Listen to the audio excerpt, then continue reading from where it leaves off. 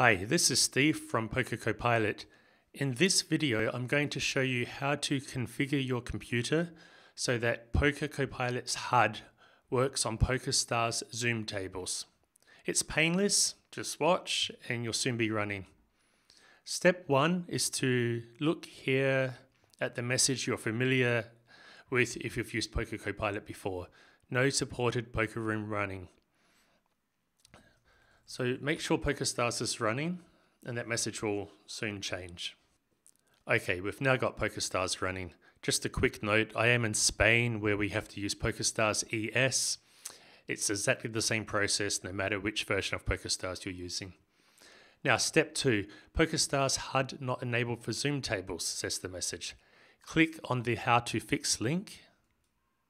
Poker Copilot's diagnostics window opens. Now, as always, you need to make sure that down the left-hand side here, every single color is green.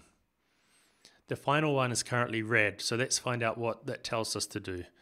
Poker Copilot needs to configure PokerStars to support the HUD on Zoom tables. All you need to do is click this button and the process will start. Step 1 happened automatically. Step 2, quit and restart PokerStars. This is essential. If you don't do this, the HUD won't be configured properly.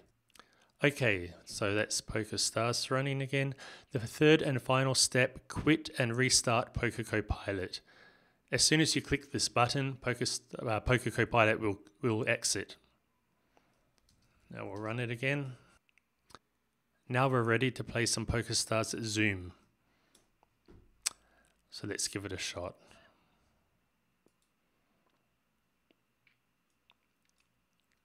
Here are my first hand, and there you go. The HUD panels have appeared immediately.